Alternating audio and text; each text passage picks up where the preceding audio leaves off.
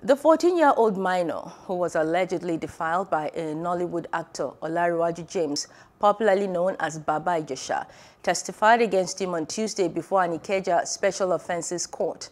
Reports have it that Baba Ijesha is facing a 6-count charge of alleged defilement of a minor. The minor is the foster daughter of an actress and comedian, Miss Damilola Adekoya, popularly known as Princess. After the conclusion of the cross-examination of Princess by the Defense Counsel, Mrs. Olayinka Adeyemi, the Director of Public Prosecution in Lagos informed the court that the state would be presenting the minor as its second witness.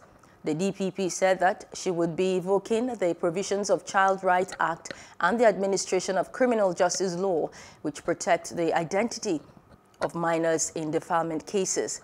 Adeyemi said that she would be requesting that members of the press and public leave the courtroom during the victim's testimony.